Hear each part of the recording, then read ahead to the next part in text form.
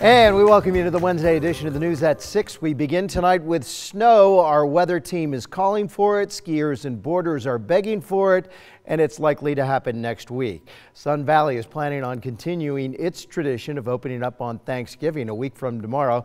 Other resorts are hoping Mother Nature starts to cooperate and give them some fresh stuff.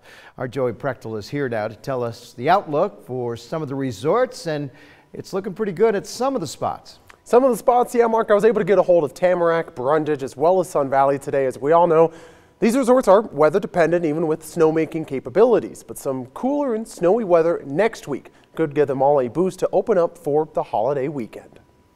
As we head into winter, that means ski and snowboarding season is almost here. We'll be rolling those lifts at 9 a.m. on the river run side of Bald Mountain.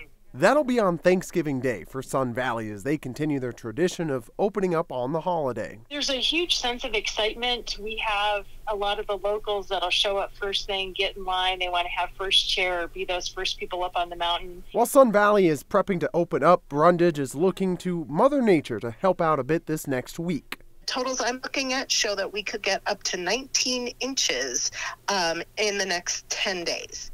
There's a slim chance of getting that much, but they'll take any snow they can get to try and offer some runs over Thanksgiving weekend. If weather conditions allow us to, and like I said, the forecast is looking pretty good right now, we would love to be able to open Easy Street those same 3 days. They, like Tamarack, are aiming to open up for real in early December. It's been warm, as everybody knows lately, but we had a wonderful October for us for snowmaking. So we actually have piles of snow waiting for just to be pushed around at the bottom of the mountain. Overall, all three resorts are just excited for the atmosphere and for the season to start. Always one of those rites of passage for winter to get that first run in under your belly. And coming a little bit back closer to home now for Bogus Basin. They did open up the terrain park earlier this month. That is at the bottom of the Deer Point Express chairlift, and it can be accessed by the Explorer surface lift. That lift will be open every Friday to Sunday from 10 to 4:30 for the rest of the season. This was all made possible thanks to the new snowmaking system that they just got. Mark? I got to correct you, Joey. We live in skiing country. All of those places are close to home.